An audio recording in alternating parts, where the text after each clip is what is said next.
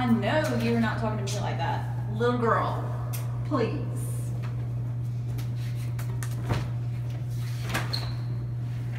Okay, ladies, you know the rules. 3, 2, 1, go! Ah, my arm, I think I broke it. Ow. Do you want me to call the ambulance? Yeah, I can't even walk. Wimp. I'll get her.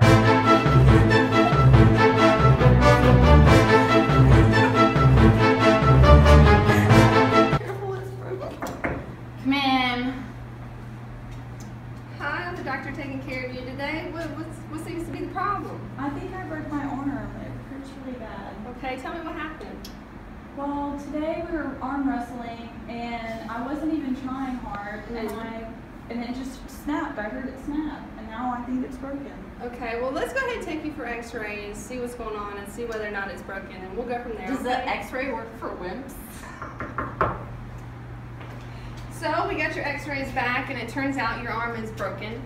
And it's a little unusual knowing not a lot of people break their arms arm wrestling. So what we're going to do is we're going to get some blood work and see what's going on, okay? Okay. I told you it was broken.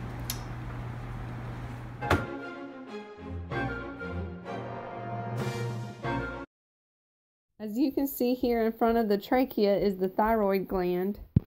Behind the thyroid gland there's 4 parathyroid glands.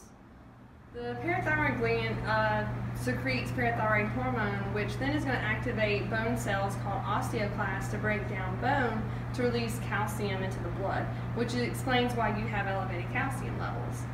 You can have 2 types of hyperparathyroidism. There can either be primary or secondary.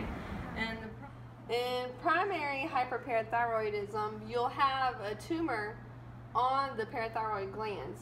It can be on one or it can be on all 4 of them. In secondary hyperparathyroidism, you have kidney failure, which causes the parathyroid glands to secrete more parathyroid hormone. The next step is determine which type of hyperparathyroidism you have. So what we're going to do is we're going to take you to CT. We're going to get a CT of your parathyroid glands and also your kidneys, and we're also going to do a urine analysis. So we're going to get you to pee in a cup, and we're going to check your kidney function, and we're also going to see whether or not you have any kidney abnormalities. We checked your scans, and it turns out you have a tumor on one of your parathyroid glands. A tumor? Yes, a tumor, but don't worry, it's not cancerous. So all we have to do is go in surgically, and we'll just remove it. Well, when are we going to do that?